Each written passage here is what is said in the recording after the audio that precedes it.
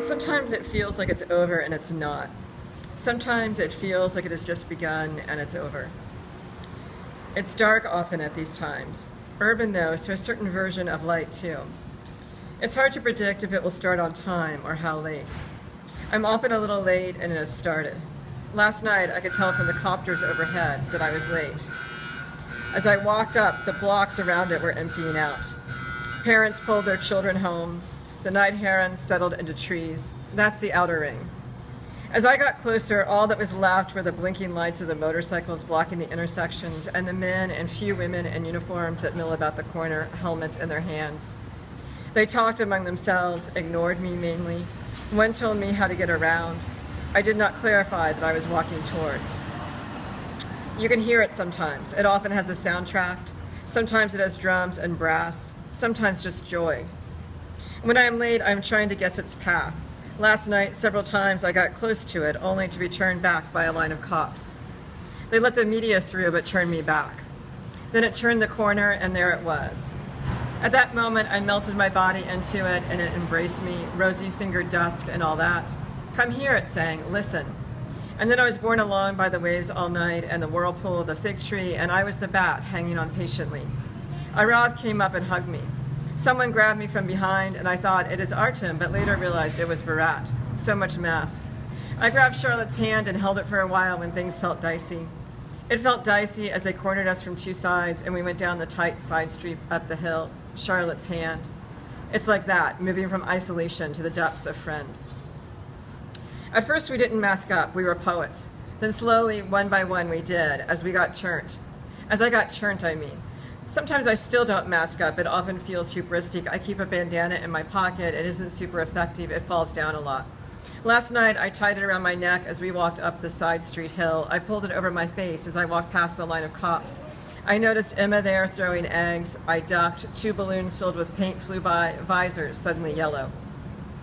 She said to me, "How is your heart?" And at first, I worried her question, and then I realized she meant my heart and how it was turned. "It is good," I said. "I am opening it. I am expanding it," and I meant it. "I love you," I texted Felix. "Love you," I texted Harutu. Texting Isabella and Jackson, "I love you guys. I miss you." I texted "love you" some 43 times in the last few years. I texted "greater than heart" some 33 times. "Love you" 18 times, "miss you" 38. She said, "Your feed is all riots, plants, picnics, and poets." It was an accusation. She was noticing that I had got churned. And I said, my son is in my feed too. I didn't bother to argue the riot with her. Still, oh, that moment, churned moment. I was at the poetry reading and Mia didn't go. She was supposed to read too, but she didn't. She said she wanted to see what happens. Then she texts, "I love you," and I know then that Trader Joe's has been looted. All the wine's out in the street.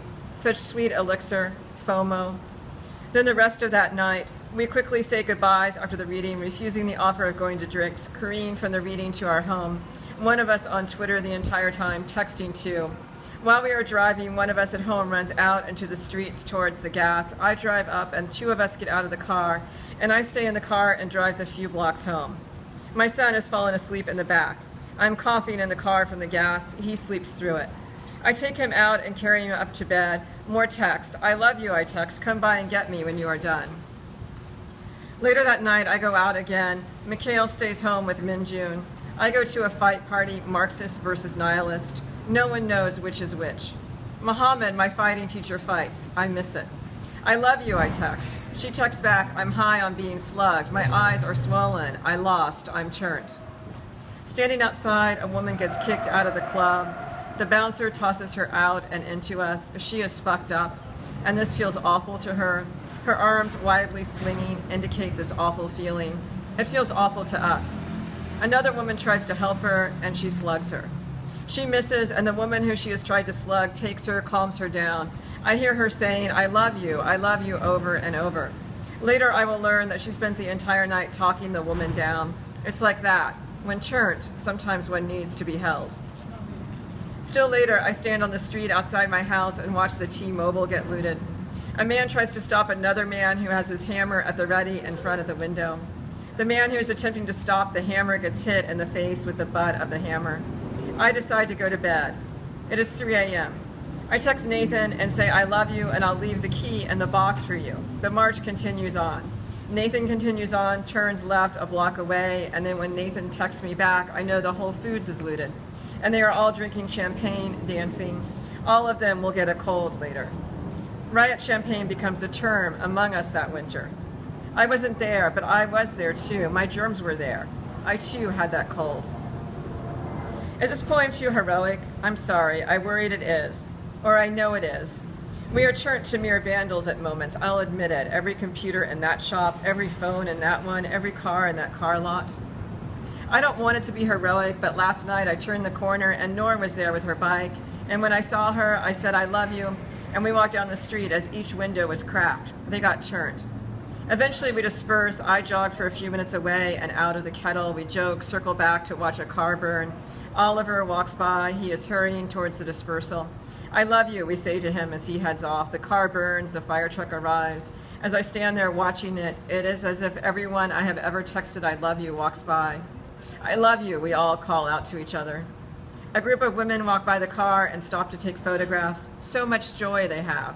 They are laughing with such triumph, selfies and all, turned. This poem is true.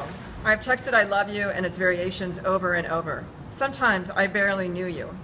But the names are not true. This is not a coterie poem. Is it a milieu poem? Can it be a movement poem? I took all the names of this poem and never wrote them in. There is no electronic record of them. I found a list of the most popular baby names for various countries in 2015, the year in which I am writing this poem. I made a list, one male and one female from each list, then I alphabetized it, and I put these names in this poem one by one. I got to O. But Olivia, Sanvi, Santiago, Seyun, Sophia, you, and Zainab, I love you too.